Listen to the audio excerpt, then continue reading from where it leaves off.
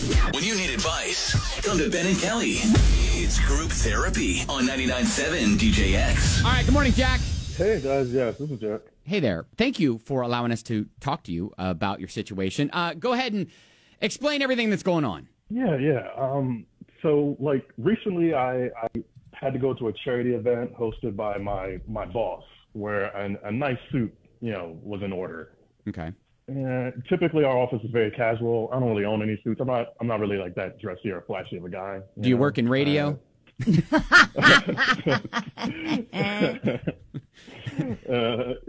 maybe, So I splurged on a $400 suit, and I loved it. Okay. It felt like $1 million having it on. It really Absolutely. did, But I definitely didn't have the money to spend on something like that, So I bought the suit Saturday, wore it that night, and returned it on Monday. Just got all my money back. Okay. Yeah. All right.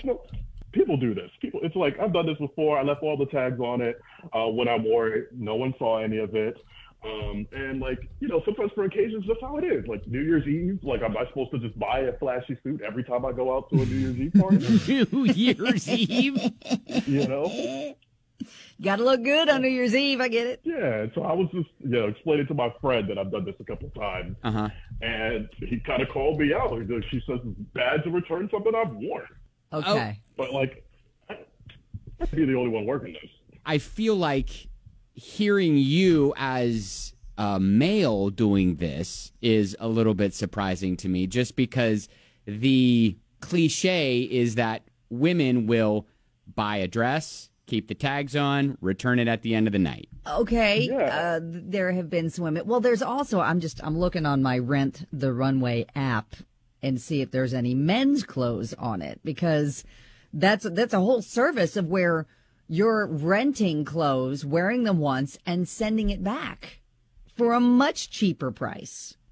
Oh, okay. I was about to say cheaper than free, because I got all my money back on this. No, you're right. It's not cheaper than free. I mean, Jack's got a point, Kelly. He This is does free. have a point. I think your model is better. Ceremony.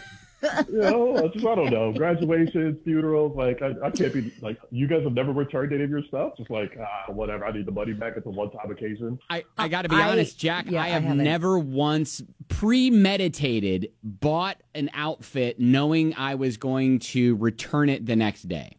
Well, see, and I'll say this. There was a time where I was going to Derby Eve galas every year, and I'd have to have red carpet dresses. Well, a lot of those kinds of dresses had tags that were on the outside of, the big part of the skirt. So there kind of wasn't a way to hide that. I had to commit and cut that tag because there was nowhere I could tuck that.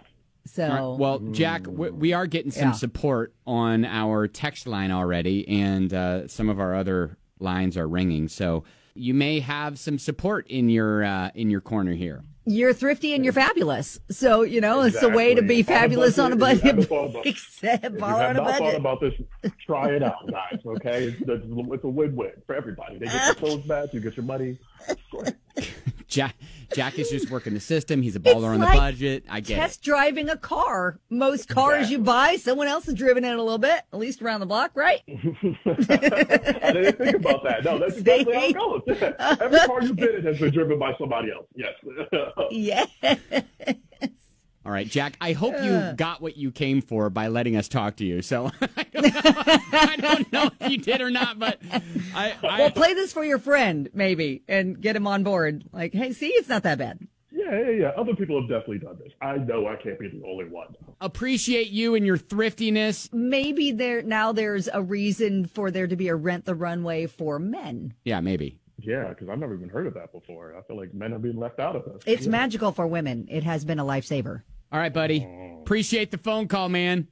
Oh, no, thanks, guys. Appreciate you listening. Yeah, I'm thinking of more about your car analogy, Kelly. And but you're not putting your naked bits and pieces on the seats. Okay, all right. Well, people are wearing underwear, right? Not completely naked bits, right? Okay, well, actually, maybe I have done that once or twice. Oh. But I don't return. It's not on a test drive. Jack didn't feel like he's a commando kind of a guy in the suit. Justin's like, that's shameful. Yeah, I was going to say, there are some people that are like, abso-stinkin-lutely not. Kelly Not K says, I think it's just rude. The person who ends up buying it is paying full price for a used outfit because they aren't a cheapskate. Okay, that is a good perspective. Cindy from Simpsonville is like, no can do, commando. Nope. Can't do it. Wait. Says, so when you hang on a second, I want to unpack that just a quick sec, because is it when you are buying something with the idea that you're returning it, the proper thing to do is to wear underwear? Yeah. Yes, the proper thing to do is wear underwear all the time, right? Well, no, I know. Comfortable, isn't it? Kelly, not everybody is wound up as tight as you are. All right? I'm wound up tight because I prefer to wear undergarments. Exactly. Every day. Exactly. There are some of us who like to be free, all right? Who like the freedom of See, you're grossing Cindy from Simpsonville out. No, you're I'm just saying, her out. She's walking away right now. I can almost feel it. I know there aren't, quote, rules on this, but maybe there are, or there should be some unwritten rules that if you are planning on buying something with the idea of returning it, that you do kind of like what they say in the changing rooms, and you make sure you're wearing underwear. Did I just become a spokesperson for the undergarment industry in saying that you need to wear undergarments every day? Did that just happen? That was unintended. Jennifer said years ago when my husband and I got married, we had no money, broke. So I bought a derby dress. We got married, returned it right after. All right, 502-795-1997. Let's hear your story of you getting maybe I want to hear from someone who tried to return something and couldn't because of what was on the thing, or maybe you work in retail, all right? 502-795-1997. I do have a story of buying something and returning it. All right, so we'll get to that. It wasn't closed, but I did do that. All right, we'll get to that coming up here in just a moment. Hang on.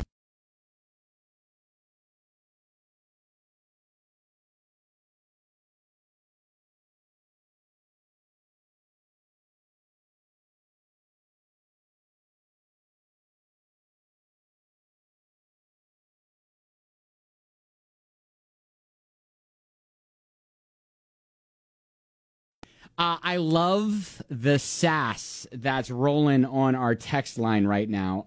It all started because Jack had called and admitted that, you know what, I will buy a suit, or I did buy a suit, $400 suit, and I returned it because I can't afford that suit, even though it made me feel great. I will say, he wore it to an occasion. I will say, a good suit for a guy is a good investment. Like, that's something that you can re-wear. Even if you're not like a suit guy, you don't have to wear a suit every day.